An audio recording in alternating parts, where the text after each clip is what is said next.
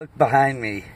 I got a fire truck right behind me in the parking lot where I'm at, and I looked at the number and it says it's Smith Fire Department, and the number's 35, and I always go like 3 plus 5 equals 8. But anyhow, I know there's a great emergency coming soon.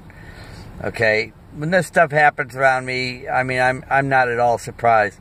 But for the odds for this thing to pull up like right behind me, at first I thought it was, you know, the police car or somebody going to say that I was loitering or something. But I think somebody, you know, something happened to somebody in the parking lot out here. Yeah, it's sad to see it, you know, but there's all kinds of stuff happening here today. You know, you don't know what you're dealing with anymore. Drugs, alcohol, you know, there's just so much stuff going on. It's beyond the imagination, you know. I see it all the time. But anyhow, yeah, it surprised me to see them pull up right behind me, you know. I don't know if you could see it. 35. Fire department. You know. Pilot truck stop. That'd be me. 35. Listen, I want to get another little message out, you know. The scoffers and mockers, I guess they're causing a lot of problems on other people's channels where they're getting caught up in it, you know, on what people are saying about other people. Avoid it. Don't get caught up in that stuff. You're wasting your time. That's what they do. They try to find something to say, something against somebody. Even with me, there's people saying, you know, all kinds of weird stuff about me. Don't even bother with them. Just know that it's written in the Word of God that scoffers and mockers, that's what they're going to do. So don't get caught up in it, man. This is not the time. Yeah, a lot of people are going to be deceived by this, and you should know the Word of God, what it says. It says to comfort one another, okay? And I've always told you, stay away from what's going on in this world right now, because what's coming is a great earthquake. That's what we need to be focused on, and comforting one another. And then the scoffers and mockers, man, I wouldn't even read their comments, to tell you the truth. I don't, and they're popping up all the time, and I got to delete them where I don't see their comments anymore.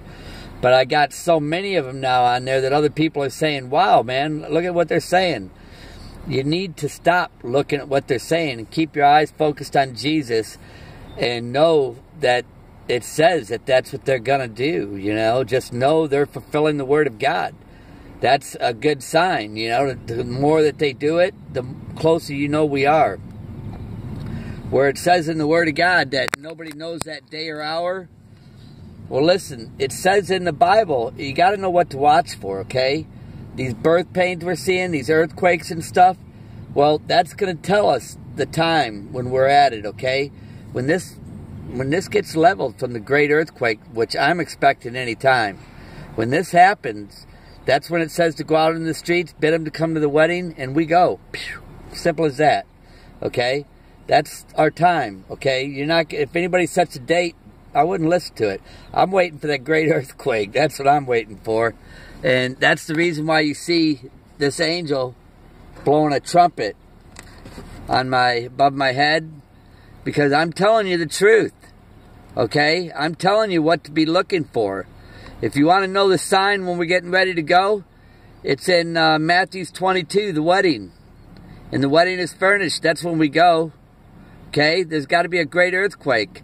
We're having 40 to 70 of them a day right here in America alone. It's going to happen any time. I think it's going to happen closer when people are Christmas shopping and stuff. Okay? Don't be deceived. Don't be getting into these bickering comments either.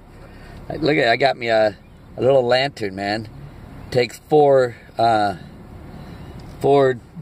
batteries. But please don't get caught up in all these bickerings, man. Keep your eyes focused on Jesus Christ, okay? And know by the blood of Christ you're saved, okay? And know that these scoffers and mockers, man, if they're not comforting you, if they're not going with us, then why are you listening to them, you know? Those of us that know the truth, the Holy Spirit's going to tell you not to do that. And the devil's going to try to deceive you, man. I'm just telling you, please don't let it happen. God bless you, and I hope you got something out of this message, okay? And we're not here to get into debates about this stuff. We're here to